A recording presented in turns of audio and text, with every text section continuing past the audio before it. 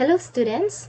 So today we are going to discuss about an overview of the tourism industry.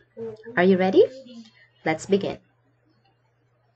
So at the end of this lesson, you should be able to define what tourism is, identify the components of a tourism system, identify the tourism impacts in economic, social-cultural, and environmental aspects, discuss the relationship between tourism and hospitality industries, and lastly, identify career opportunities in the tourism and hospitality industries. So now let us have a review of what is tourism. So as we all know, it is one of the fastest growing and largest industries in the world today. It actually contributes a lot in our economic sector. So tourism is defined by the UNWTO as social, cultural, and economic phenomenon that entails the movement of people to countries or places outside their usual environment for personal or business or professional purposes.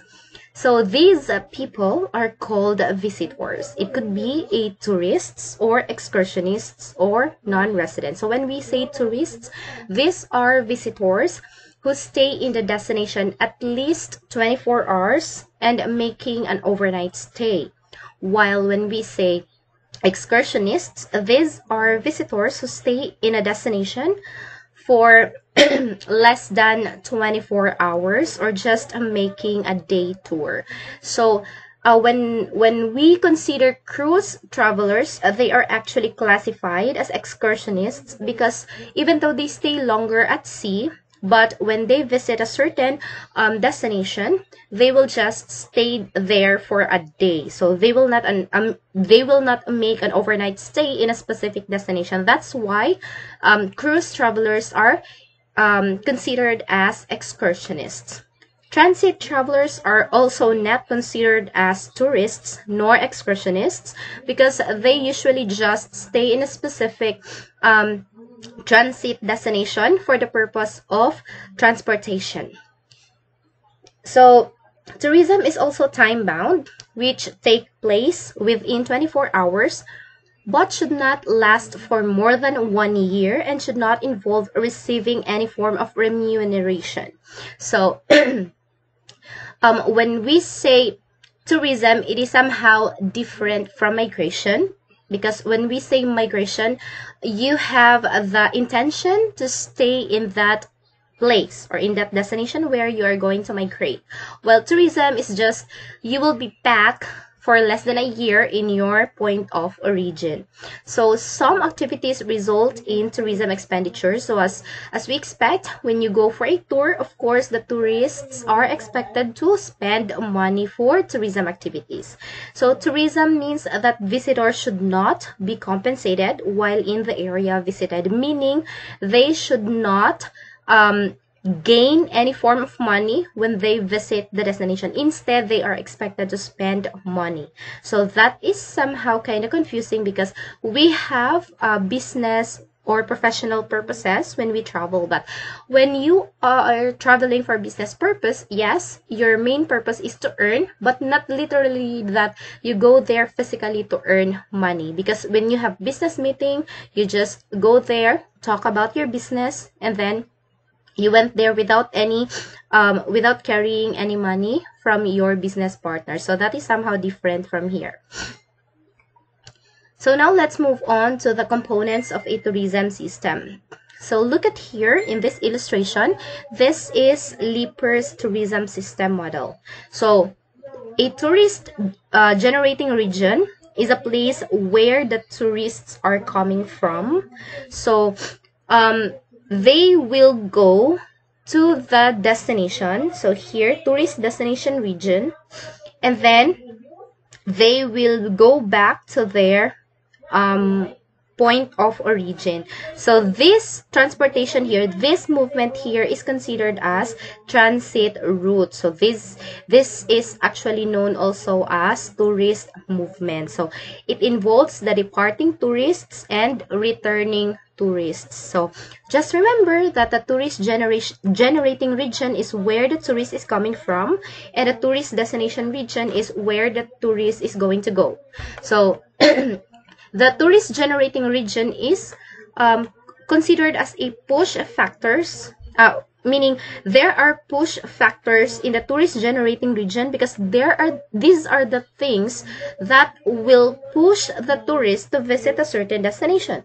So these are examples of push factors. So we have here the ticketing services, the tour operators, travel agents, marketing and promotional activities, and also the purpose or the motivation of the tourist, why they would like to go to travel.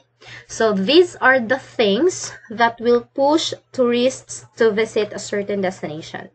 So while the pull factors, these are the things that will entice or encourage the tourist to visit the destination. So examples here, we have accommodation, entertainment industry, tourist attractions, shopping, and tourist services. So meaning these are the things that attract the tourist to visit their destination. So here in the transit route, these involve the channels of transport and communication so that they could go to the destination and they could have access to the destination. So now let's move on to the tourism impacts. So we have already discussed this one in your previous course, but we will have a review on this. So first, let us talk about the economic impacts. So as we all know, tourism contributes both positive and negative impacts to a destination. So what are the positive economic impacts? First is employment. So tourism provides employment to the local people of the destination. So since people have employment, it could also contribute to increase in income because people could gain from their job, from if they are going to sell souvenir items, so they could have earned revenue from that, and if they could have business, yeah. And then another thing is investment and development. So if there is a business involved in that certain destination, and if the economic situation is good in that specific destination, so investors will be motivated to invest in that place. And then, of course, if there are investments, there will be taxes that will be paid to the government, and then these taxes will be used for further development in the destination. While of course we have negative impacts, so one of these is the inflation. So if there is an increase in economic activities in that certain destination, so we should expect higher prices in the things that we will buy. So this will somehow affect the local residents, the local community, because the ordinary prices or the cheap prices before that they buy for their basic needs. For example, if they are going to buy fishes, so because of higher demands now because of the influx of tourists, so the prices of the fishes will become higher than the previous prices because of the law of demand and supply. Because if there are lots of tourists in the destination, the demand will also increase. Another thing is the economic instability. So economic instability means that since tourism is seasonal, so there will be time that peak season and lean season. So if it is peak season, so we will be expecting more income, but when lean season comes, there will be lower income. So the economy will be unstable.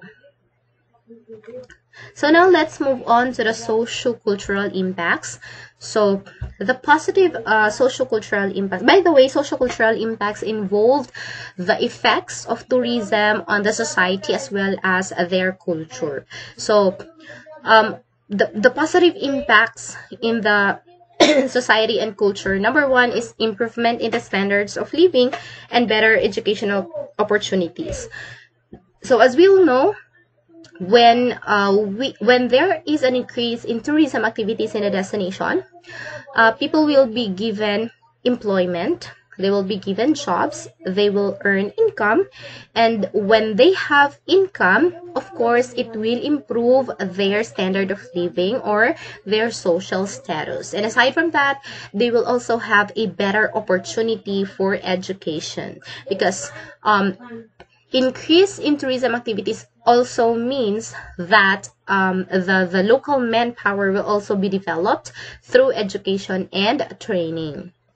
Another positive impact is increased in knowledge and appreciation of other cultures, because when there is tourism, there will be exchange in cultures. So the host country will now have an awareness or understand the visitor's culture, and as well the visitors will understand the local culture.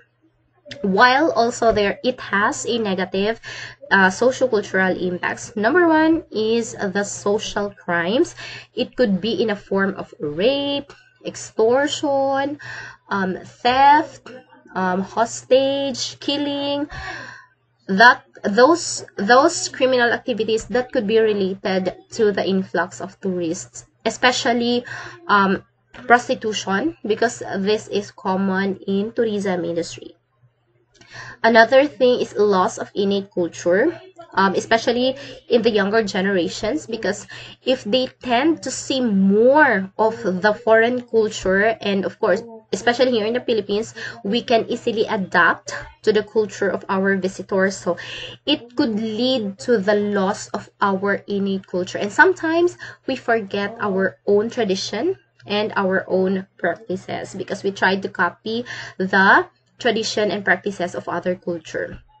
Another thing is employment distortion or underemployment. This is actually common in tourism industry because, turnover rate is also common or high in our industry because, since we all know that tourism is seasonal, and in some cases there are people who have higher educational qualification, but they are hired in a position that they are overqualified. For example, one person is a college degree holder or a bachelor's degree holder, but instead of having a management position job or in a supervisory level job, that person is hired as a server. So meaning that person is really overqualified because that person is a bachelor's degree or a degree holder, but he is just hired as a server because there is no any other available job position. So that is common in our industry.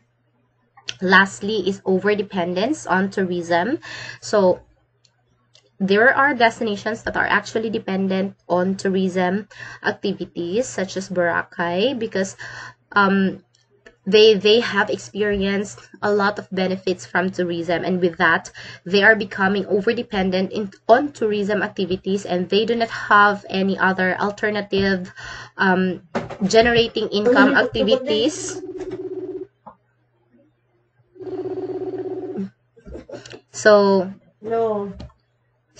when the lean season comes, there will be a tendency that they will have an income in the destination. Next is the environmental impact. So this is the most controversial effects of tourism. So first is we have the positive environmental impacts. Awareness for preservation and conservation. That's a good thing. That's a good thing for tourism because we are being aware for preservation and conservation of the destination because our main asset in tourism is our natural resources. So if we are not going to take care of them, then we will not be having a tourist product that we could offer to our market. Another thing is the provision of infrastructures. So since there is an increase in the tourism activities, the government will tend to provide more infrastructures in the destination, especially in rural areas. So that could be a positive environmental effect. By the way, when we say environment, this does not only involve the flora and fauna, but even the people living in the destination and their environment, their physical environment. So now let's move on to the negative environmental impacts. So as we can see, congestion can create a negative impact in a destination. Overcrowding, because in tourism we must maintain the carrying capacity to avoid destruction of our wildlife and natural habitats. Pollution in the form of air, water, visual and noise pollution. Accumulation of garbage, of course, from our tourists, especially those that are not responsible enough. Damage to natural landscapes, and intrusion to natural habitats and wildlife. So now let's proceed to the relationship of tourism and hospitality industries. So commonly we can interchange the concept of tourism and hospitality, but guys, take note that let's see tourism in the bigger picture. Tourism actually is bigger than hospitality. Why? Because tourism involves all the activities of the tourists, even from the conceptualization itself of their motivation to travel to the destination until their last moment that we go back to their point of origin. So hospitality is just part of tourism. So the large sector in tourism is hospitality. So hospitality provides accommodation, food and beverage to our tourists. So now let's move on to the career opportunities in the tourism and hospitality industry. So I'm sure when you graduate, you are very excited on what kind of job you will be having after you graduate in this program. So what could be your job? So we have different sectors involved in tourism industry. That's why it's very broad, and you can go in any sector that you would like to have as long as you have the skills and the talents that are needed in our industry. So first, let's go to the transportation sector. So these are the available jobs that you could have. Like you can be a reservation agent, ticketing agent, sales agent, so on and so forth. If you would also like to have a job in the airline, you can be a customer service agent, counter agent, flight crew, gate agent, so on and so forth.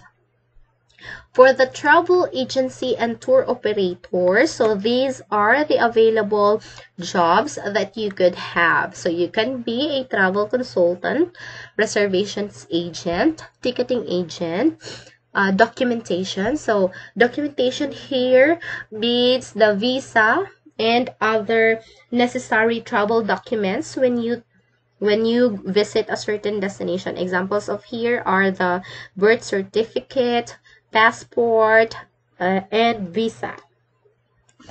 You could also become a tour guide or tour escort. So what are the differences of the two? So tour escort just usually go or escort the guests during the tour and assist them, while the tour guides provide interpretation or information about the destination. But sometimes they are just interchanged because they have almost the same functions. For accommodation sector, you can have all of these job opportunities. So if you want to be in the front office or in the front of the house job, you can have these career opportunities. For housekeeping, you could be a housekeeping staff. For the kitchen, you can be a chef. For the restaurant, you can be a server. You can also be a bar staff, bartender, or barista. In tourism management, these are the available jobs that you could have. Actually, these are more on the management level jobs or administrative level jobs. So it includes tourism destination management, tourism attraction management, tourism policy creation. So usually these are performed by the government sector. And Lastly, you may also have career opportunity in the government sector, especially in the Department of Tourism. If you would like to be a tourism officer, um, tourism attaché, if you want to work abroad, you can be a foreign tourism attaché or foreign tourism officer. So you could have all those jobs, but those higher level jobs requires experience and educational qualification.